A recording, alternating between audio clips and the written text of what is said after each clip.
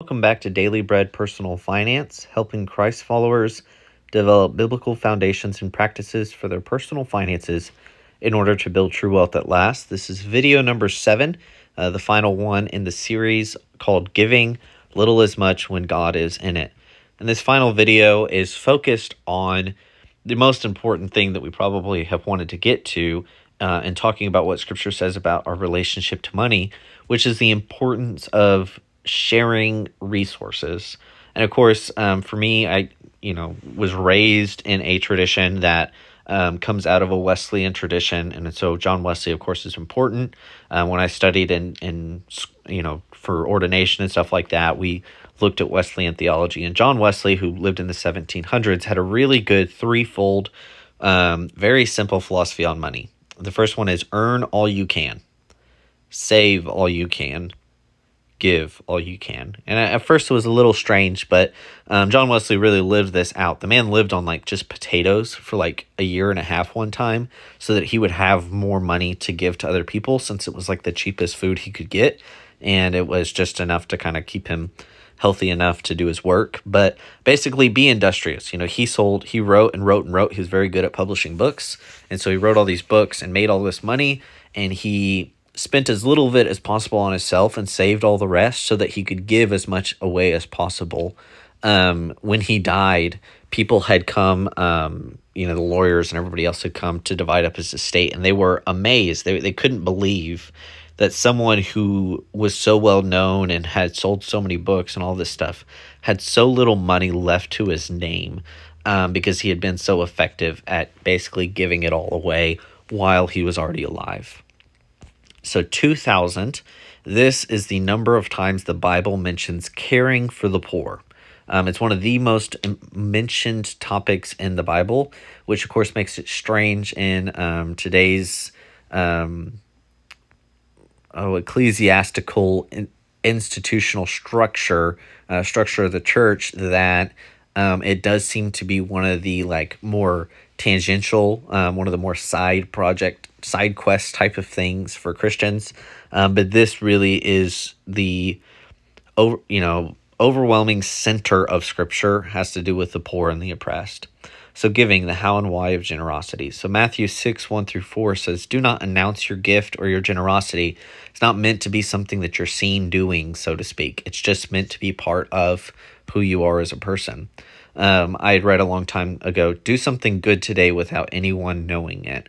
This in itself, I could end the video here. This is just a good way for us to model what Scripture really says, is to just do it, not because of anything we'll get for it or any positive feeling you'll get for it. Do something simply for the sake of knowing that you did something good today. 1 Peter 5:2 says, serve others genuinely, not for money or for personal reward. Proverbs 3:9-10, this is 3, 5, and 6's cousin, says, honor God with your wealth. God will provide all that you need and all of your community's needs. Deuteronomy 15:7 says, do not, and it is in a list of kind of very important statements saying, do not be tight-fisted to the poor. Proverbs 14:31, oppressing or kindness to the poor is either mistreatment or honoring of God. And of course, Matthew 25:31-40 says, when we do not or don't care for the poor, it's as if we are or are not doing it to Jesus himself. So, again, it's very important in Scripture that the way that we treat those that others view as less than, it's the way in which God sees it as us doing it to him. So, when you pray and you say, God, I love you, well, you're saying that, but how do you show it? Well, you show it by the way that you treat others, specifically the poor and those who are viewed as less than. And then Deuteronomy 24:10-15 and 17-22 talks about don't hold a person's pledge against them. Don't take advantage of the poor or the needy. Remember when you were slaves in Egypt, and so don't harvest the edges of your field, so that you can ensure that the landless or the moneyless have something to eat in hard times. So essentially, the community has to take it upon themselves to ensure that those around them who have need, whether they are part of your community or not, have enough to eat in hard times.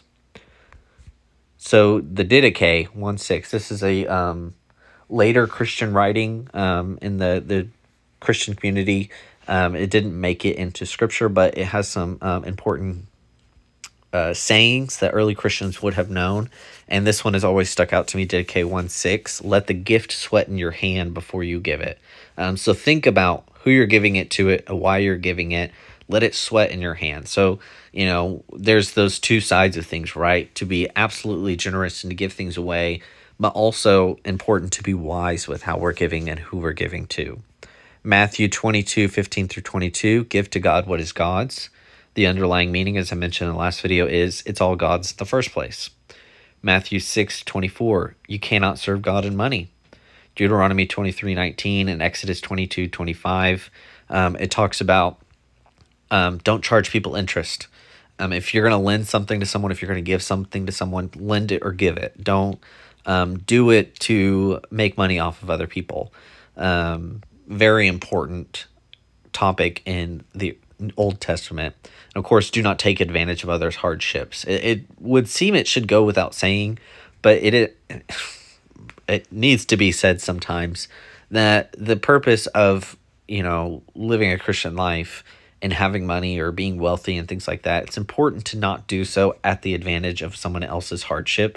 If someone's under hardship, help them, do the right thing, and know that, in doing so, perhaps you might get some blessing out of it as well. And of course, other mentions, Leviticus 19:25 makes many, many, many provisions for the poor. Deuteronomy 15:7 through 8, there'll always be the poor among us. Sometimes this is people's justification for not helping poor people. Well, we're always going to have the poor. Jesus says it as well. But that's not why it mentions it. It mentions you're always going to have this obligation on you. No matter what day and age people of the faith are living in, they're always going to have poor to serve. So you always have a job as a Christian and a means to love God, which is through the poor. Psalm 72:12 through 14, God delivers the needy when they call, the poor and those who have no helper. And so invest in what matters, true wealth that lasts. So again, we just talked about investing just as a wise practice to ensure that you're taken care of when you're older. But of course, investing in others is what really matters. And so you cannot outgive God. Matthew 18:21 through 35, God has given more than we can comprehend. Nothing we do or give outdoes what he's already accomplished. Again, this I think ties to the parable of the ungrateful servant. Giving is a practice of recognizing that our possessions and our wealth do not have a grip on us as they used to. So when you give, when you're generous, that in essence is you demonstrating how little power your money and the things that you have, how little power they have over you as a person. 2 Corinthians 9:6 through 15, God loves a cheerful giver. And, sow sparingly, reap sparingly. If you freely scatter gifts to the poor, you're giving supplies to the needs of God people, but that also acts as the direct thanks to God. Another saying that one of my old pastors used to say, you can't do God's math. Of course, I think of Ananias and Sapphira, Acts 5:1 through 11. They were holding back. They lied about how much they got because they said, oh, we'll sell this and we'll give it all to God. Well, then they hold back. And of course, famously in that story, they both fall over dead. But essentially, this isn't necessarily tied to you can't do God's math. You can't do God's math in the sense that, I think I'm only giving $100 in the offering plate, but I don't know what impact that might have on somebody. And so this is more the opposite side of that coin to say, look, I think I'm only holding back a little, but I don't know how much, if I were to give that to help somebody, I don't know how much damage it's doing by me not giving that. And so however you read into that story, that's one way to look at it. So 5%, that is the number of church goers that actively tithe. That was supposed to be 2018. So that was a few years ago statistic. That only 5% of people who are actually sitting in pews actually give anything regularly. So people who show up will typically give some change or something like that. And of course, again, I'm not here to tell you what to do with your money. I'm not here to tell you which giving practice is most important or who needs to get it. Of course, I'm a big proponent of actually, if I'm going to go to a church, I want to look at their budget and see how much of it are they actually spending on the poor and in the community, because I understand why we have concerns about all these other charities that you give them money and only like 5% of it actually makes it to someone who needs it. And I think the church also has to be accountable to that same understanding. I talked about some of the difficulty with Dave Ramsey's end goal, right? All the good people have the money instead of all the bad people. But the problem is that even good people can misuse the money. I mean, how many churches have private jets and private planes in these giant buildings? And then when the city floods, they don't open up that building for people who have lost their homes. So just because someone's quote unquote a good person doesn't mean they deserve to have all the money, or that they could not possibly misuse it. So something to consider there as well. Exodus 16:17 through 18. This again goes back to the wilderness community in Exodus, where they're wandering and they get manna from above. Well, some gather little, some gather much. But if you read that story closely, it's all redistributed. It doesn't matter if you gathered enough or too little. As long as you're out there being productive, everybody ends up with enough to eat. It mentions everybody ate and was satisfied. And so it's important to consider that, some of us make more money and some of us make less money, but that's not an indication of our worth or what we deserve. You look at the early Acts community and they shared everything that they had.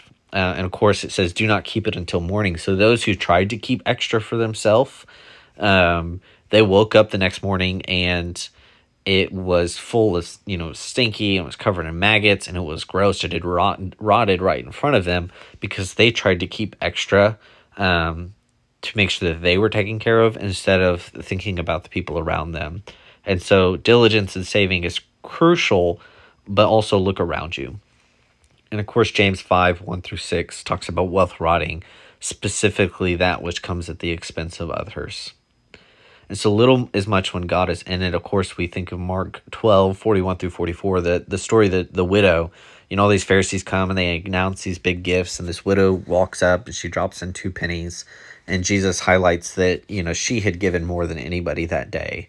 The whole of the Exodus community contributed to the outfitting of the tabernacle. I think it was video 2. I mentioned Bezalel and Holiab. I can't pronounce their names very well, but they're highlighted as the people who had the skills to put it all together. But if you really read that story, every single person gave from what they had in order to build this place where God would be in their midst.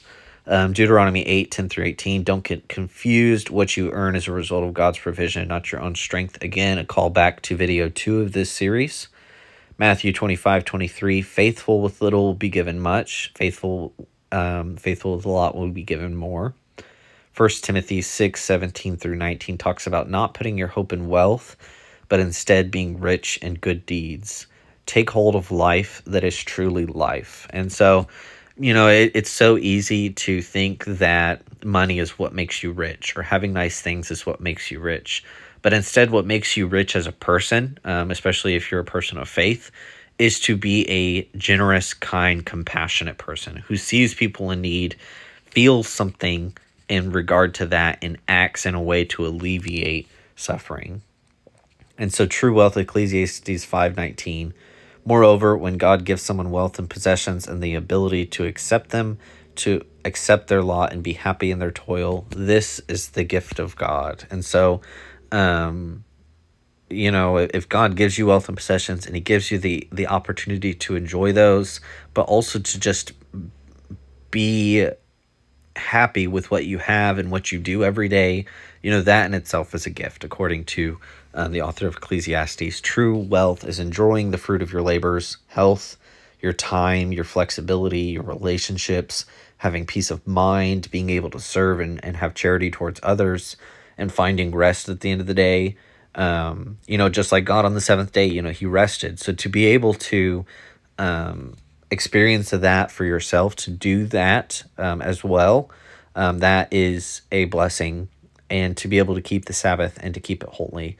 And so 2 last thoughts. True wealth is not of the pocket, but of the heart and the mind. And the mark of true wealth is determined by how much one can give away, not by how much one has.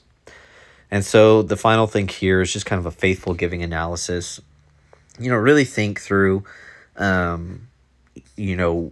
what does giving look like for you? Again, I'm not going to tell you how to specifically do that. If you go to church, they're going to tell you it's 10% of your pre-tax income needs to go to the church. But, and so maybe that's a good place to start. There's statistics that show that people who make $20,000 a year are more likely to give, than people who make 70,000 plus per year.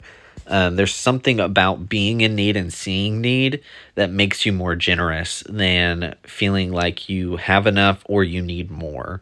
And so, think about that. Again, we've talked a lot about our relationship to money throughout this series. And so I hope that something at least stirs within you to make some kind of change, that there are opportunities, no matter how much or how little you make, to be blessed by blessing others. And of course, I wanted to share some resources here. There's a couple books that I've found very helpful. So the first one, The Opposite of Spoiled, Raising Kids Who Are Grounded, Generous, and Smart About Money by Ron Lieber. It's a thoughtful and often inspiring book that also delivers dozens of smart, practical tips for turning conversations about money into lessons about living. If you've got kids, want kids, or heck, have been a kid, read this book. The second book, Make Your Kid a Money Genius, Even If You're Not, A Parent's Guide to Kids 3 to 23 by Beth Kobliner. Many of us don't have a clue about money management, and therefore chances are good that our kids won't either. Beth Kobliner throws a lifeline into that abyss with her frank, factual, and funny how-to manual, a must-have whether your kid is in preschool or grad school.